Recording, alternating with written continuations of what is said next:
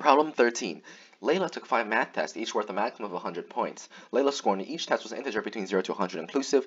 Layla received the same score in the first 4 tests, and she received the highest score in the last test. Her average score on the 5 tests was 82. How many values are possible for Layla's score on the last test? Well, let's say for the first 4 tests she got a score of x, and the last one she got a score of y.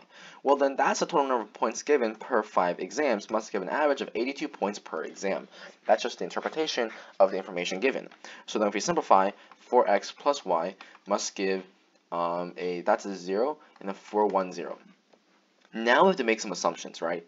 Y has to be less than or equal to 100. So then let's just try values from there. But before we even do that, what other restriction is there for y? Y is larger than x, right? But then we know that the average was 82. But let's say y was equal to 82. What would happen? Well, then that means if y is 82, that would result in 5x over 5 is equal to 82. So that means every single test score she got would have been 82. So in other words, y cannot be 82 because otherwise it would not satisfy the condition where the last test was higher than all the rest. So our bound is from here to here. So we just need to find values that work. And let's just try, well, let's just isolate. 4x is equal to 410 minus y, right? And this has to be a multiple of 4. So that has to be a multiple of 4. What is the closest multiple of 4 from 410? That's less than it. Well, first thing that comes to mind is 400.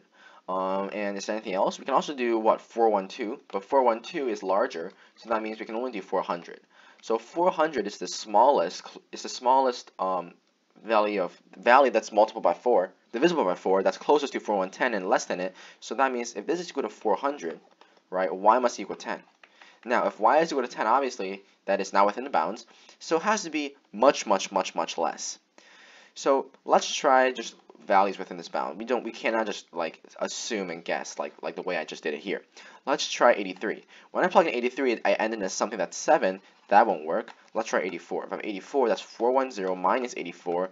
That gives 6, 323, 326. Does that work? Right. 336. That would not work. So what else would work? Let's try for an upper bound. Let's do 85. So if I have 85 that ends in a 5, that won't work. Let's try 86. 86 will ends in 4, so that might have a chance. So 2, 3, 3, 2, 4. Well, that obviously works, right? Because then x would have some value, and that would satisfy the condition. So we can have an 86.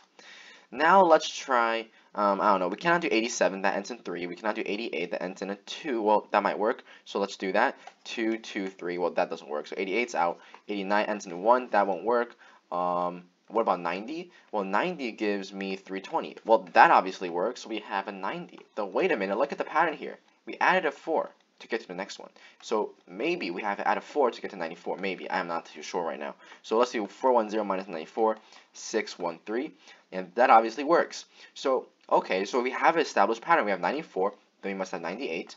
Then we should be good, because the next one will be 102, and that would be too high. So we only have 4 possible choices. That means our answer choice is answer choice A.